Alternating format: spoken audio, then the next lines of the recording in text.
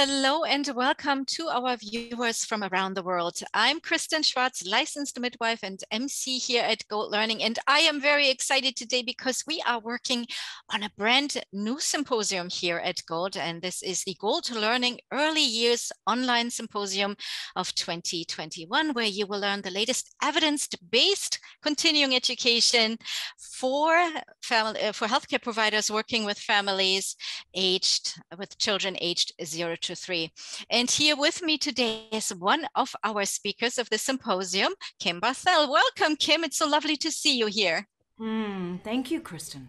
It's a pleasure to be with you today.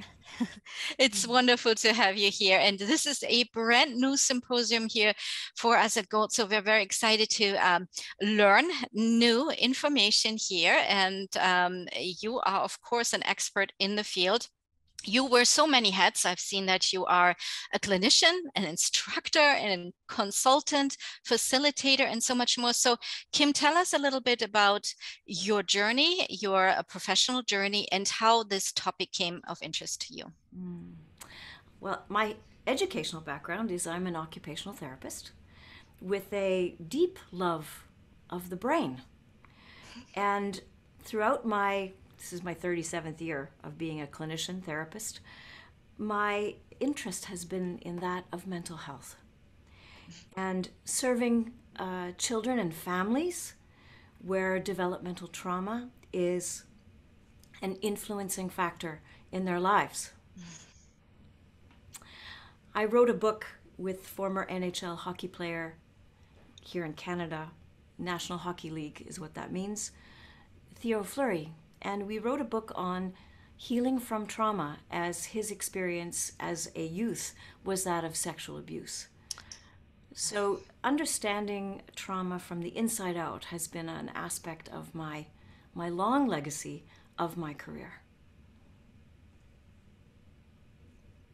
Thank you so much for sharing that. That went really deep there. I know you have co-authored that book, and it is a fascinating book. It is available, of course, online and in stores, of course.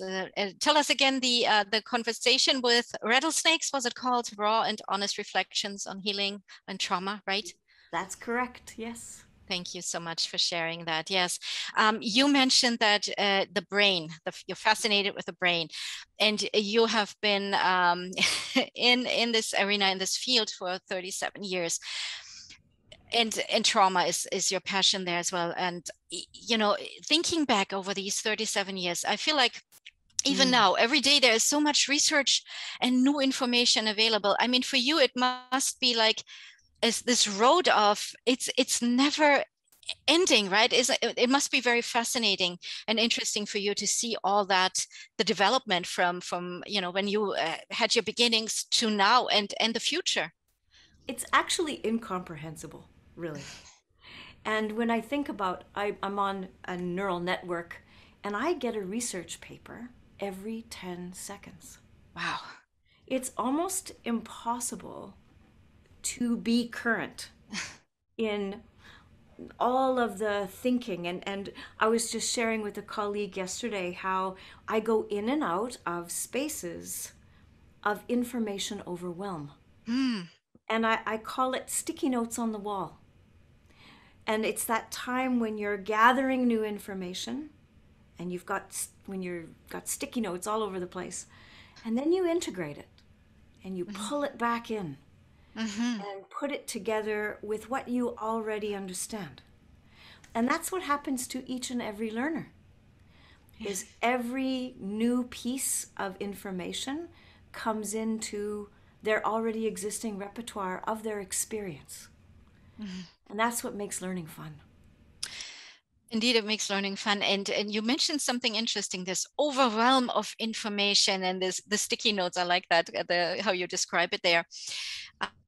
It can also, this learning process can also be a little bit painful, right? Because we see sometimes that what we thought we know that was correct is no longer valid because there's no information available. And sometimes this kind of adjustment, it's almost like a little bit of a growing pain. Oh, absolutely. At the heart of trauma sensitive being living is the only person you can change is yourself. Yeah. So often we want deeply to know, what do I do for others?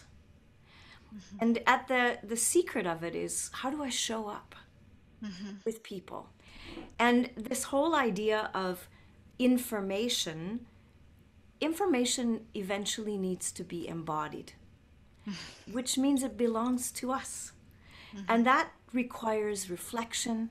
Mm-hmm. It requires the ability to say,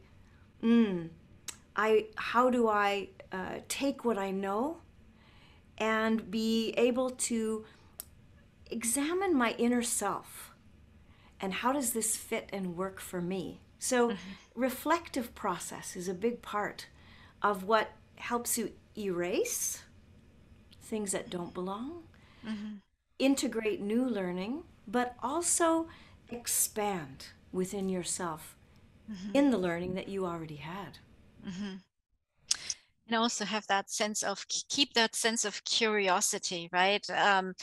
And not thinking, okay, I know so much already, but what else is out there? What what else can I include here in helping my families, the families I work with, and coming now to the topic of trauma sensitive care, especially with the little ones, the most vulnerable population.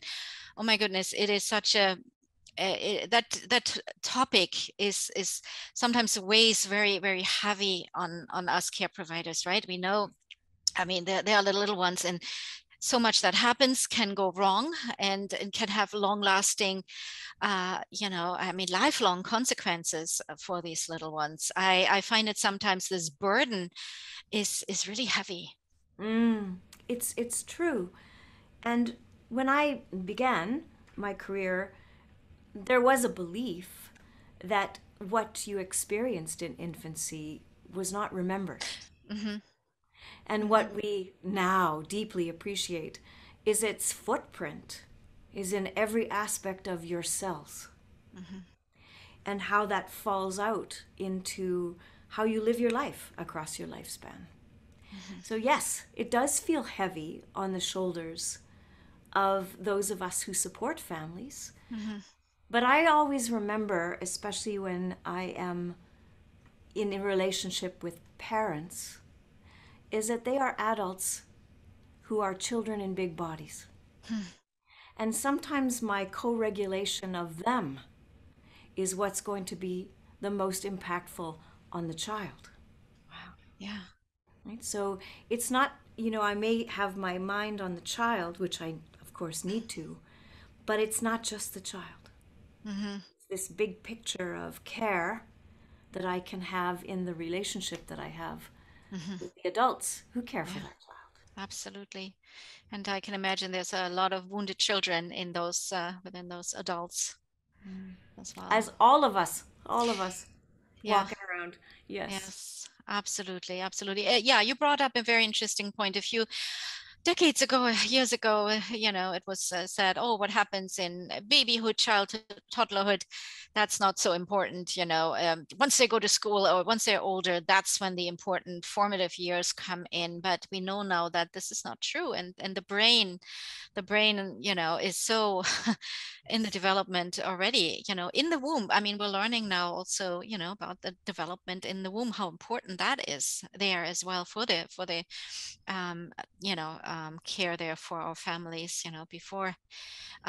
before they're even born there. So let's talk about the topic here at the symposium. And your presentation is titled Trauma Sensitive Care in the Early Years. That's a big topic, and I know you only have 60 minutes. It's how did you go about it going, oh my gosh, how can I stuff everything into these 60 minutes? So give us a little bit of what you're working with here with us. Your comment makes me giggle because it's a dilemma to speak about your life's work in 60 minutes. And I just decided that, like the sticky notes on the wall, the more you know, the harder it is to be really succinct. And I thought, in this experience of sharing these ideas with you for the time that we have, it's a touchstone.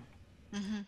It's an invitation to broaden your curiosity, just to understand the punch of the impact and what you can do in the moment when you're with a family. So I wanted to get to the heart of creating compassion, that what is happening to the developing child, infant, is changeable in the moment with your knowledge about it, just how you respond to families. So that's what I hope to achieve in 60 minutes. Wow, that's fantastic. Kim, I can't even tell you how much I am looking forward to the presentation here. And to our viewers, of course, after these 60 minutes, they can still have access to you. You have a website, you have programs, you have courses, right? You do speaking engagements. Why don't you let our viewers know how they can find you? Sure. Our website is kimbarthel.ca, and that's the primary location, but you can also find us on every social media platform. I say we because we are a company called Relationship Matters. And in fact, we are a team of educators that support the globe in the awareness of these topics. So thanks for that. Beautiful. Yeah, I love this. The name of the company, Relationship Matters. That's absolutely beautiful. Well, thank you, Kim, for spending time here with me and talking about your life's work and the upcoming presentation here at Gold. I'm looking forward to it very much. Great. Thank you very much, Kristen. Look forward to October the 5th. And to our viewers now, if you would like to find out more about this presentation here, you can find more information out at goldlearning.com. There you will find information about the other presentations of the symposium. It's a 2-day live symposium on October 4th and 5th. And don't worry, if you cannot be there live, everything is of course recorded and accredited, so you can view this at a later date as well. Thank you again, Kim, for spending time here with me, and thank you to our international audience here. Bye-bye, everyone.